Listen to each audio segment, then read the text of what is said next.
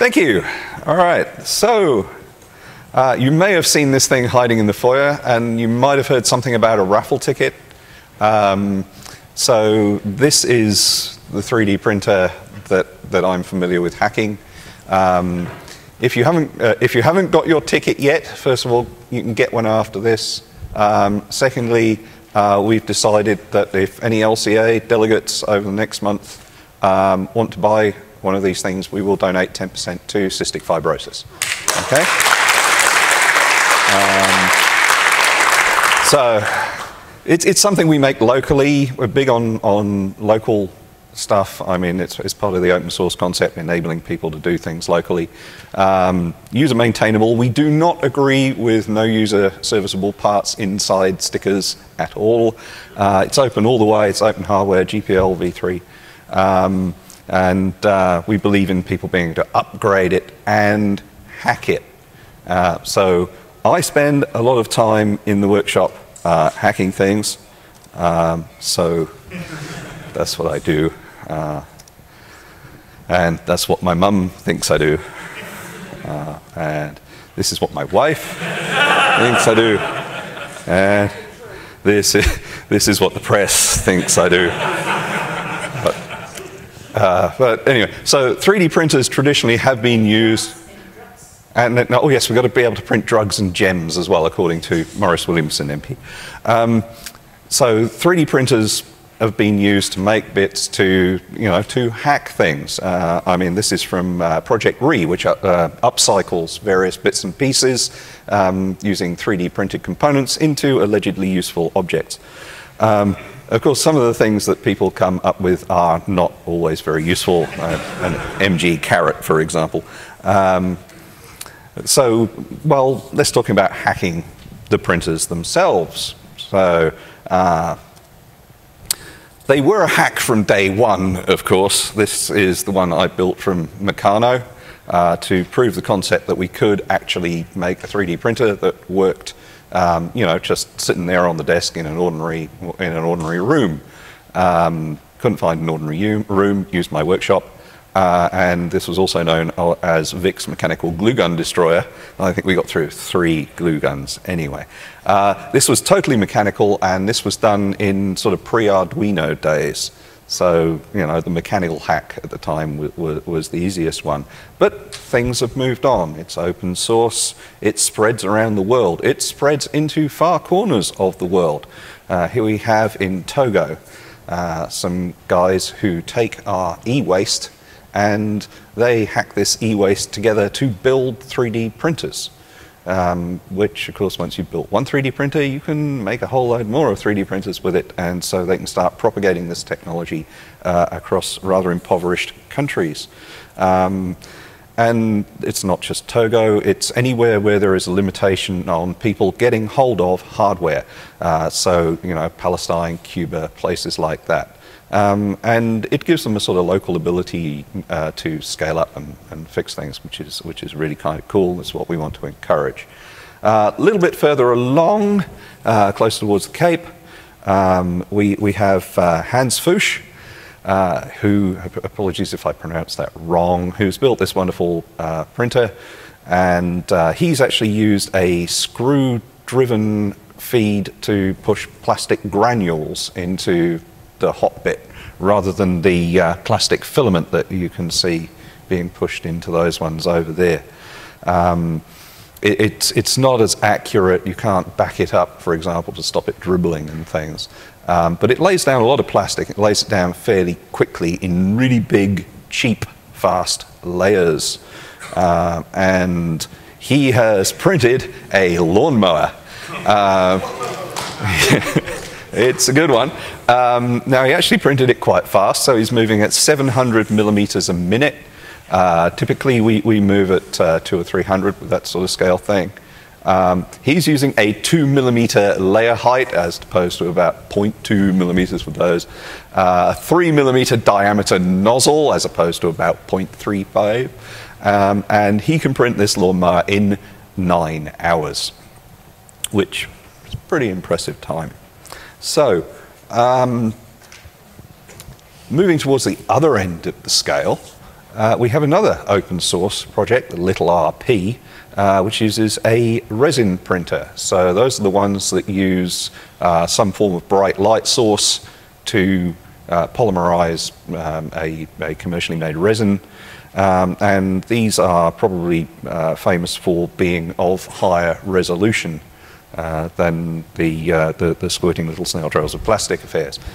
So 0.05 millimeter layer heights coming out of this thing, and it's done using one of those DLP projection or projectors, like we have a couple of up there, shining into this resin to photoset it. Can't quite make microelectronics yet, but I'll show you what 0.05 millimeters actually means. There's a match head. Closest one to the match head is 0.5 millimeters, furthest one away 0.1 millimeters. The layers being produced by the little RP are half that thickness. So we're starting to get down to some really handy resolutions, and you know, with a little bit more work on the substrate, maybe somebody will be able to make some decent electronics one day. I hope. So, speaking of conductive stuff, yes, they can do metal. This is a wonderful hack. Now, there's a configuration called a delta bot, where you basically have 3 arms coming down to the print head, all right? And you can see the 3 arms there. They are pointing up instead of normally pointing down and having the print head hanging around under it. And so his print head, as it were, is, for those of you who haven't recognized one of them, a MIG welder, right? Which is a welder that's so simple a monkey can use it, basically. You pull the trigger and wire comes down, it fuses, so you can use it pretty much like a print head, though getting the actual printed object off the base plate is a little more fraught than just chiseling it off with a palette knife. It's not the sort of thing you're going to want to use in the living room. And for bonus points, you design it so that it doesn't drop sparks down into the electronics below. So, you know, there's a lot of hacking of 3D printers, printer designs themselves going on. But while people have been using 3D printers to make parts to support you know, their local requirements, their local artisans, hobbyists. We've got there the nice hot stuff is someone using 3D printers to print the cores for a mold. All right, so this core is printed in bioplastic, PLA, cased in plaster, and then baked till it's red hot, and all the plastic just evaporates and everything, and then they pour metal into the resulting hole. That particular one is the Venturi jet for a jet boat.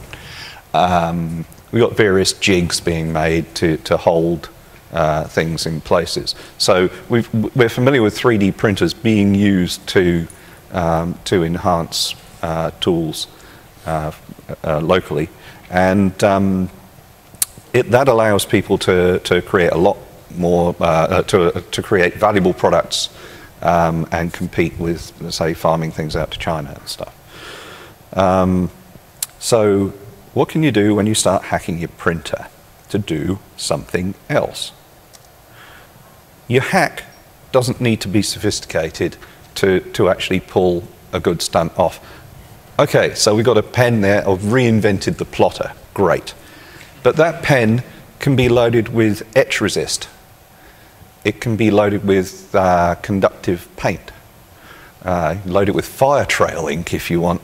But you know, just doing a simple hack like that can achieve a good result. And well, you know, it's a hack. Hacks don't all have to be actually practical, do they? All right, this is not recommended by the New Zealand Heart Foundation. Just click home to celebrate the new year. All right. So let's sort of hack something. Here's the victim we're going to hack. This is a modified weight extruder, standard way of printing plastic on a lot of 3D printers, fitted with one of the hot ends that we make. Takes 3mm filament in through a hole in the top, squirts molten plastic out of the bottom. Arduino controlled stepper motors provide the muscle to do the job. The plastic filament is pulled through the system by you see that rough patch in the middle of the screen on the bolt. All right, that bearing, big shiny bearing at front, that's pushed up against the rough patch on the bolt. Plastic goes through the rough patch, it's pinched there, you turn the big gear around with the stepper motor and the plastic gets pushed out the bottom into the hot bit. Okay, it's a lot like the pinch wheel in a MIG welder, if you're familiar with MIG welders.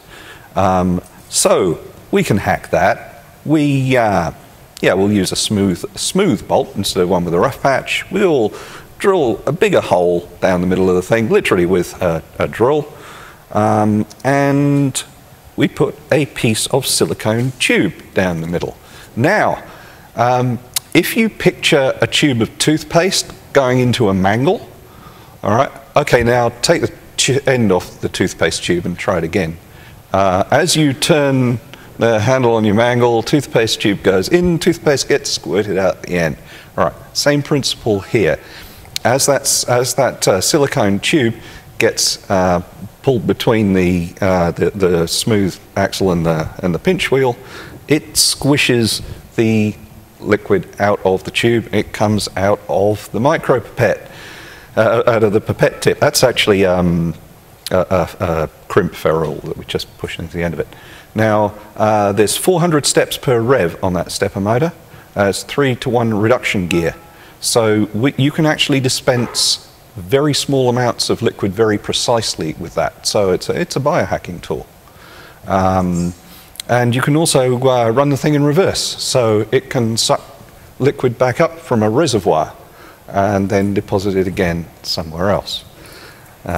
So yeah, what we've actually invented, of course, is a very, very simple peristaltic pump. Now, if you want to start pushing large amounts of liquids around your 3D printer, you want to use that sort of design. Of course, we're talking 3D printing, so you can 3D print one. Excellent. The problem is that kind of design requires a lot of torque, right?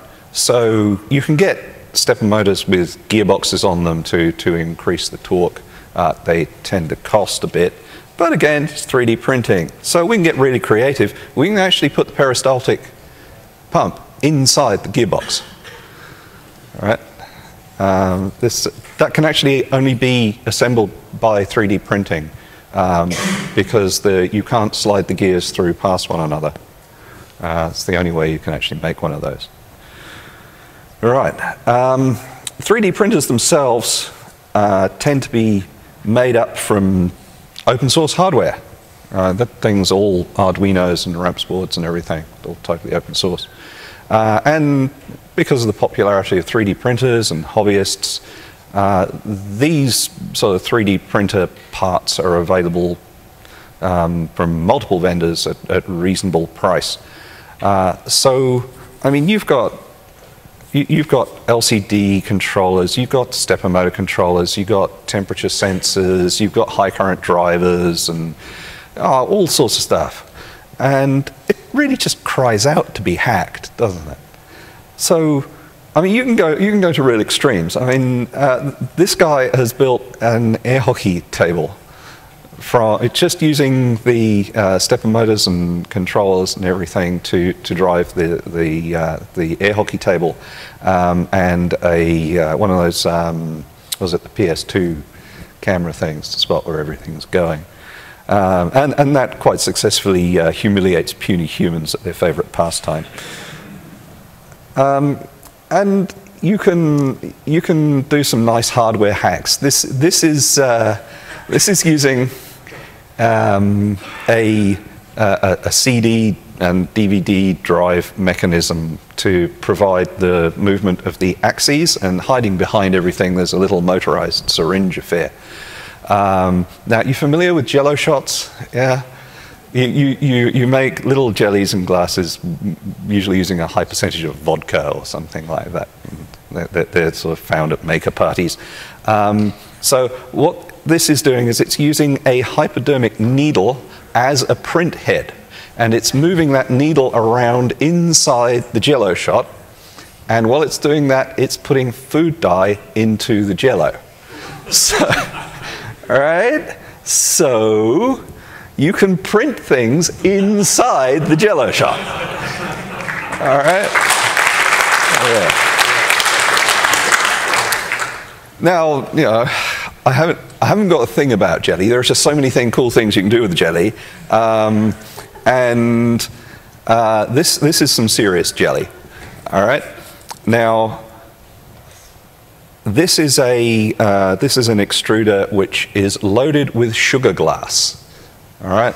It's great fun. It's on Wikipedia. You can download it and make it. And it's the stuff they make stunt glass out of, so when people hit one another over the head on the movies with glass bottles, doesn't leave much real blood. So a chap called Jordan Miller from the Tissue Microfabrication Laboratory at Uni of Pennsylvania. He's a founding member of Hive 76, and he's also a RepRap core developer.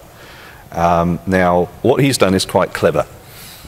He's used a sugar glass extruder to make these little objects. Now, those little objects are then subsequently put inside agar jelly. You know, the nutrient stuff they use in biolabs, right? Now, that's sugar. And when you put sugar inside jelly, which is mostly water-based, the sugar dissolves in the water in the jelly and disappears. So you're then left with a whole load of little cavities inside nutrient agar, which this guy then turns into blood vessel networks in 3D. And that allows you to do a whole load of biological emulation, which much more closely resembles the way that things work in our bodies than does, say, stuff growing in a little 2D Petri dish. All right? So he's using something called a Barracuda extruder, which is the thing wrapped in yellow tape up there. It's pneumatically based, and the yellow tape is something called Kapton, which is heat-resistant tape, and that's what everybody sort of, it's your high-temperature duct tape for wrapping stuff up with when you're bodging it, right? So it's pneumatically operated, it's filled up with sugar glass. Pressure causes sugar glass to go out. When there's no pressure, sugar glass is fairly thick stuff, so it doesn't dribble much. So we had a crack at making one of these things. Here's the guts of our system. It's got a little relay there, so it can flip between driving these two solenoid valves. All right? So we have compressed air coming in one tube. First valve lets it in, and it comes out the pipe and goes into the syringe and pushes whatever is in the syringe out all over the desk, or, well, when we fit it in the printer, it goes over the print bed. And the other valve is closed. All right? So that's how you extrude. Clever part is you want to stop extruding at some point. Okay? If you just turn the air supply valve off, the pressure inside the syringe will cause everything still to fall out for some time. So you close off the air supply, and then you open the other valve, and that vents the pressure out, so you can turn the thing on and off fairly quickly. All right? So that's how that Barracuda extruder works. You can also do it the obvious old school way, which is to have some kind of pusher drive mechanism operated by a stepper motor and use a syringe. It's, you know, no-brainer, but it's a bit bulky and it's not really hacky enough for me. Okay. So you can have some remixes. We all know remixes. Yeah, where you take a couple of ideas, slam them together, and something weird and wonderful comes out. All right. So, what do you think happens if you cross coffee with a 3D printer? You get a deliciousness, yes. A hyper 3D printer. Or you end up... Oh, sorry, back. Okay, I'm going back. Thank you. We cool? Excellent. All right. I haven't been drinking coffee. No, not me. It wasn't coffee. It was water. So you end up with the Textpresso. All right. Now, this was made by ZipWhip apps actually to promote their SMS gateway system, but it's quite cool and it uses a lot of 3D printer hacking. So you have an espresso machine and a mechanism over the espresso output, which is what they call an ink shield. Now, this was developed when we were mucking around with 3D printers. It uses an Arduino to drive an inkjet cartridge. All right. Now, it's a bit hard to get unchipped cartridges these days, but they do still exist. And yeah, you have one of these things filled with some food-safe colorant, and you have a couple of servos to move your beverage around underneath the espresso machine, and then you can print the name of the person who asked for the espresso on the top. All right, so that's great. Now, this does have other applications. The original inkjet shield was actually done so that you could print biomaterials. Now, you have to be careful to get the right cartridge here if you're going to play this game at home, because there are two kinds of cartridge in inkjet world. One of them uses a piezoelectric element to push the ink out of the little holes. That's great. That's the one you want. Okay. The other one sort of passes an electric charge into the ink and vaporizes it as steam, and that steam pressure pushes the now cooked biomaterials out of the nozzle. You don't want to use that one. All right.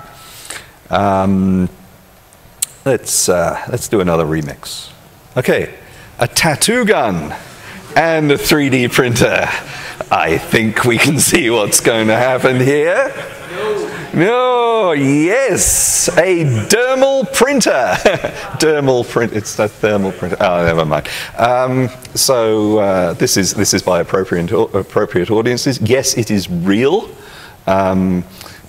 It it can't actually sort of measure the contours of your arm while it's doing it. So you sort of model the arm and then tell the thing to go over the top of it, and it has a stab at doing it right. A stab at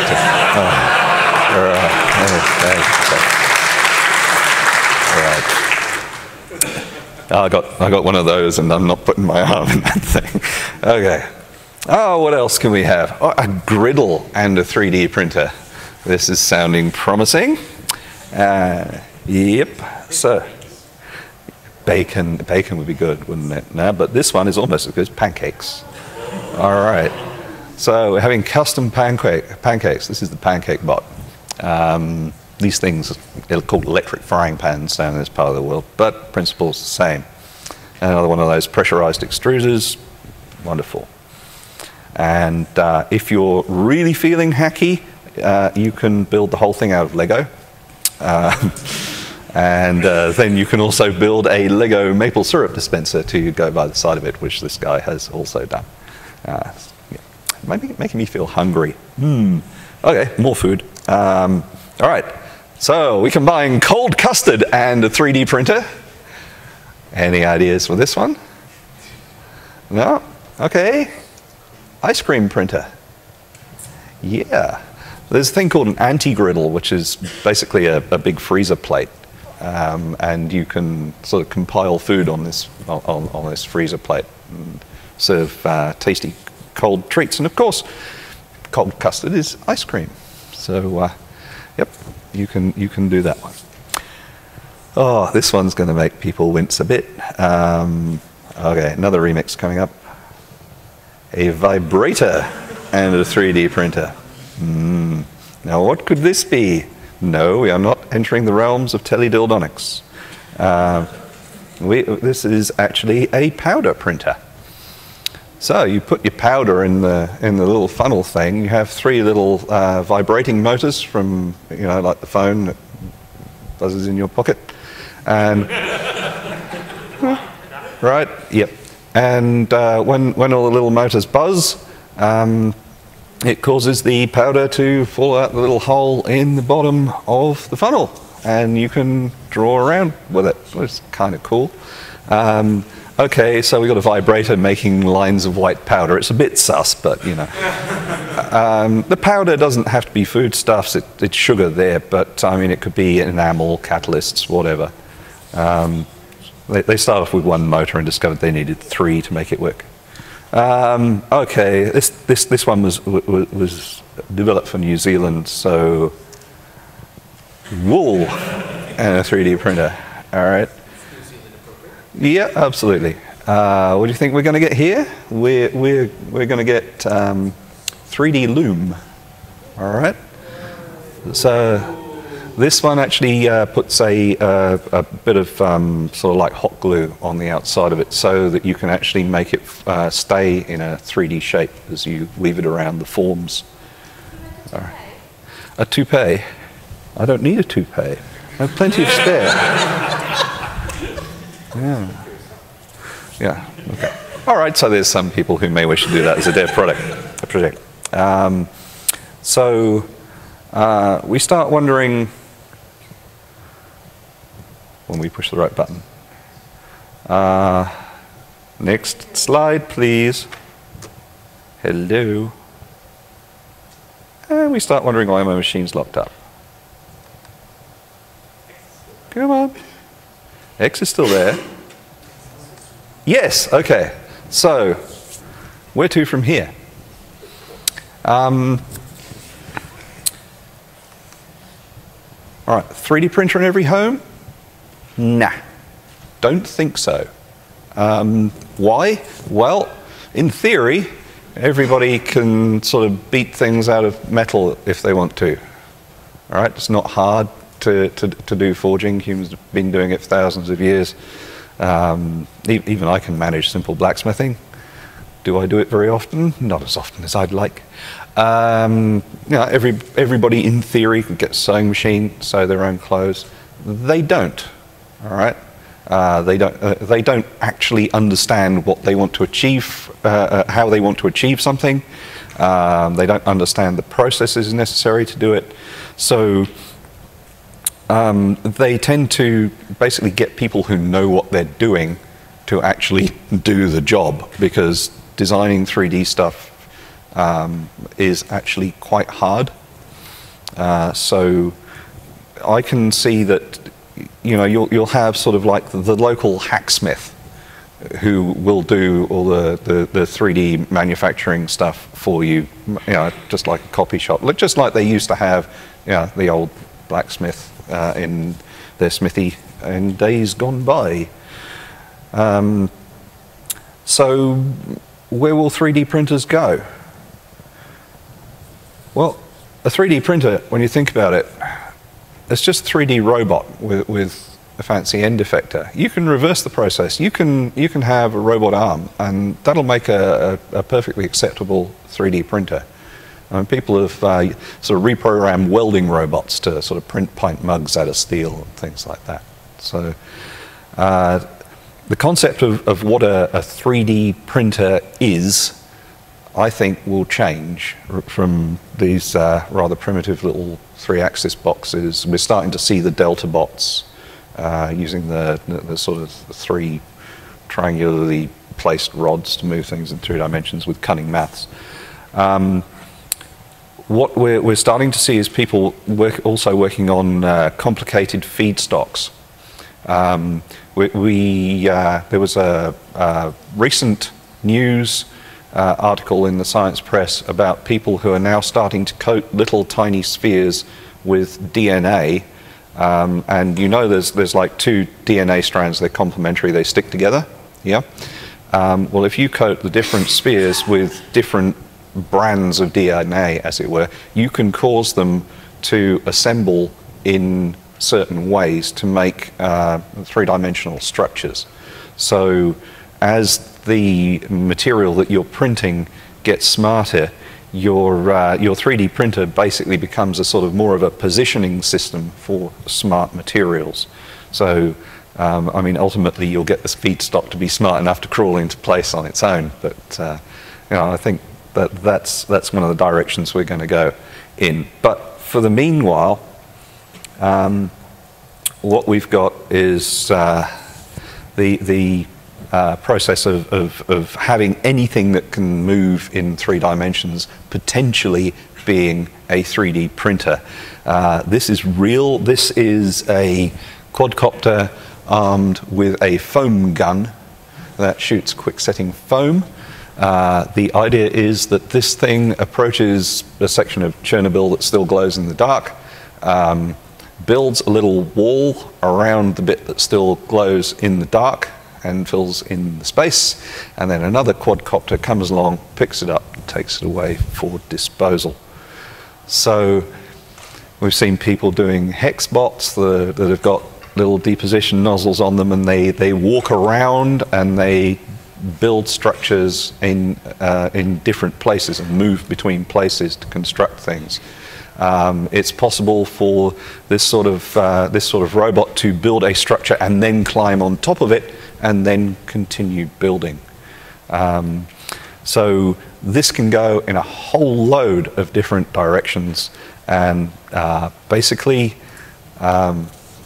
it's being handed over to you guys. So so go for it. All right.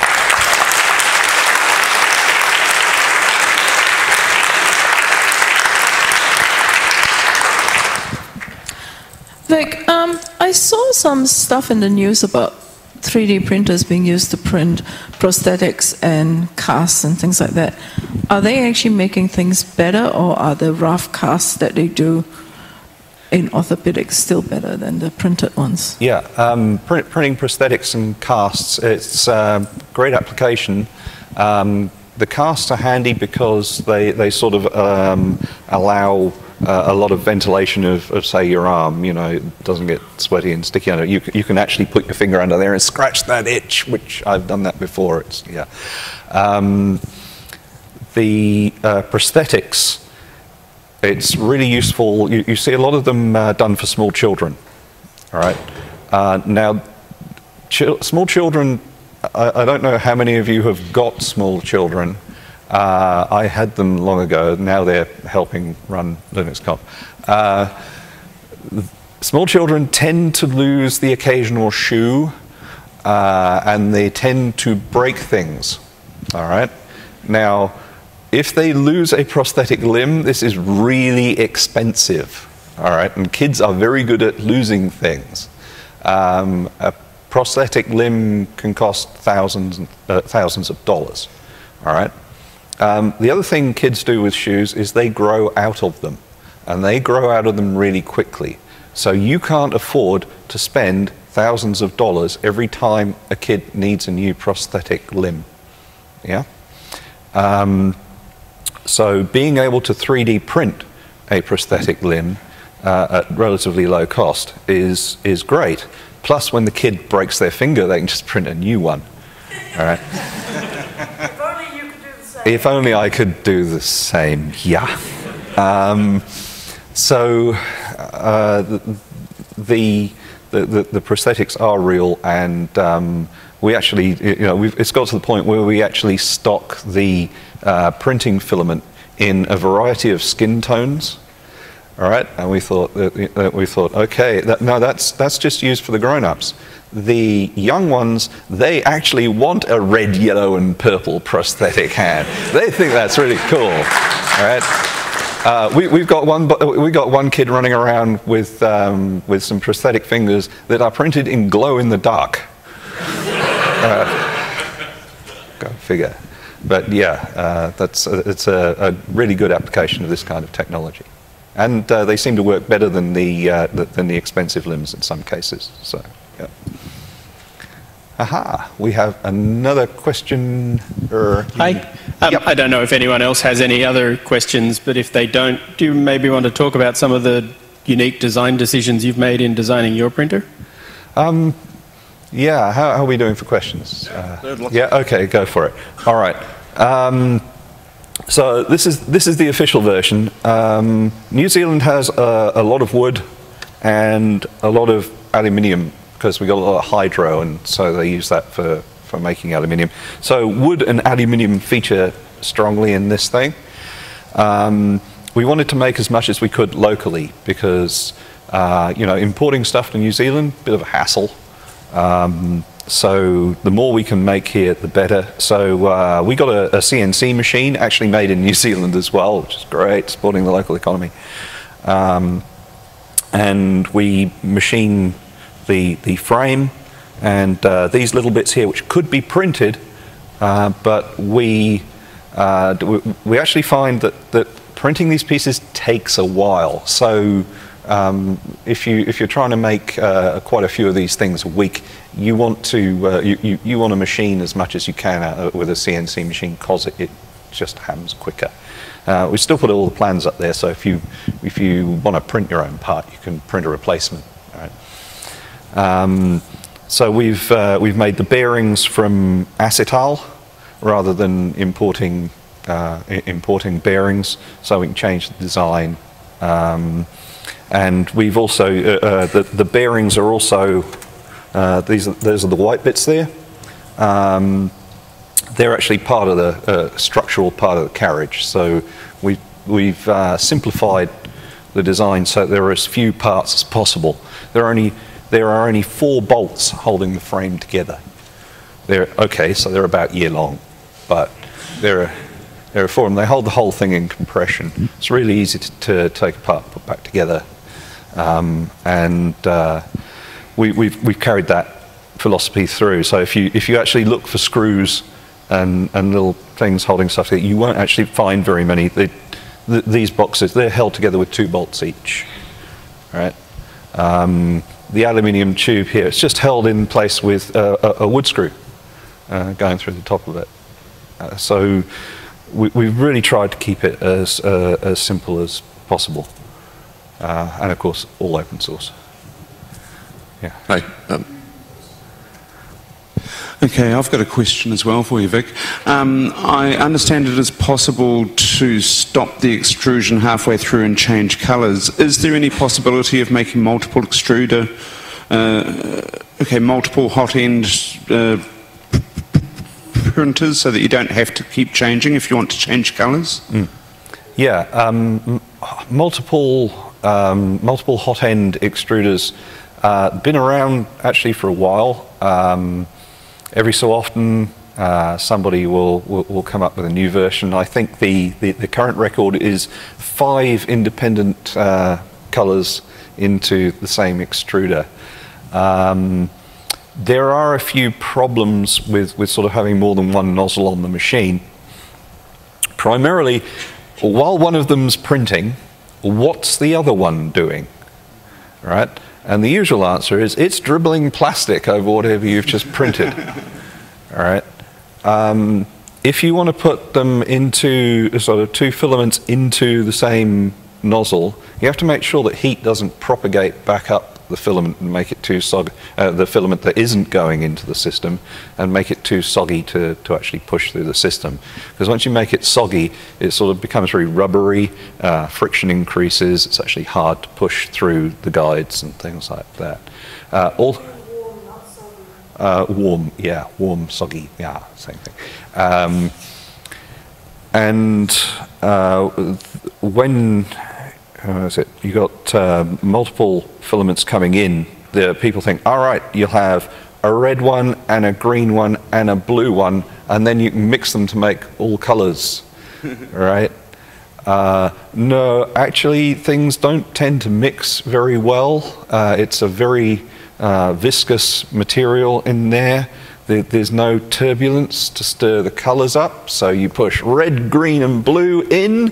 It's a very interesting effect. You get red over that side of the object, green over this side of the object, blue over that side of the object. And I'm doing mixing colors of light, not pigments, aren't I? So yeah, red, yellow, and blue. Yeah, cyan, magenta, and all that. Yeah, and then you also discover that there are things like white. You can't mix colors to make white. So I need 4 input things. And then you discover that actually when you try and make black, it sort of comes out turd brown. So you actually want to put a black in there as well, all right? And then you realize that there are transparent filaments as well. So you end up with this sort of octopus thing in the middle, and it starts getting large and unwieldy. So really what you want to do is sort of, you remember that inkjet head thing? If you printed a layer of plastic, then you could go over it, print the color on it, and stick the next layer on top. So there are other ways of achieving that effect. Yeah, over there. Hi. I dimly recall a few years ago there was a lot of work or a contest about sort of creating filament on the fly, making it from scrap plastic, something like that. What's the status quo on that sort of investigation? Making your own filament can be done, certainly. We have a filament production line. It's about 10 meters long. Right, trying to do it on a desk, you're going to have to make a few compromises. Basically, it's going to go a lot slower. You have to cool the filament down after it's come out the extrusion machine. So if you run these things too fast, you just end up with a floppy noodle that does its own thing. Most people think, I have one of these machines, I can recycle my old printed objects. Okay, you don't want to do that. For starters, you've just maltreated the plastic by heating it up quite a lot and squirting it out. There is a limit to the number of times you can heat plastic up and squirt it out and reuse it. Secondly, when you've printed it out into the real world, it tends to acquire things like the paper tape you printed it out on, fluff, cat hair, that kind of thing. And when you put that into your hopper to make plastic filament come out again, you end up with plastic filament that has bits in it. And guaranteed, any bit in that filament is going to find that little hole in the end of your nozzle and clog it. All right. So you think, okay, I will get virgin plastic granules and I will put them into my filament machine. That's great. Have you ever tried buying just a few kilos of plastic granules? Right? It sort of comes in 800 kilo containers, right, which you probably wouldn't even get through the front door.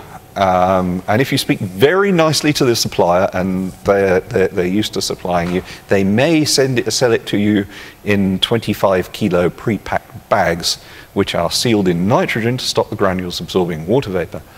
While it can be done, it is a lot of palaver. Now, that said, if you're in a part of the world where you haven't got anything else, go for it. All right? Yeah. So, how far can you scale that up? Can I buy one that's big enough so I can't get it through my door? Yeah, that's actually one of the limitations for the next size up this machine. We make one that's 400. These are 240 by 250 by 195. We do one that's 400 by 400 by 250. All right. Local industries use it for sort of printing those jet boat nozzles and things. The main factor on that one is the width of a standard doorway. Right, it's as big as we can make them and still get it through the door. It's also as big as we can make them and still get them into the back of my four-wheel drive, which is another issue. So yeah, they can be made big. There's a bit of work going on with suspended print heads. So you sort of have 3 guy wires coming into a suspended print head, and by shortening and lengthening the wires, you can make the head move around quite a large area. So yeah, you can scale things up in various interesting ways. Sorry? Print in buildings. Yeah, I think the Chinese have got one that does a 10-meter cube. They also have a 10 by 3 by 3 which does laser sintered titanium, and they use that to print the structure of their latest generation of jet fighters. So, any more? Or are we done? We're done.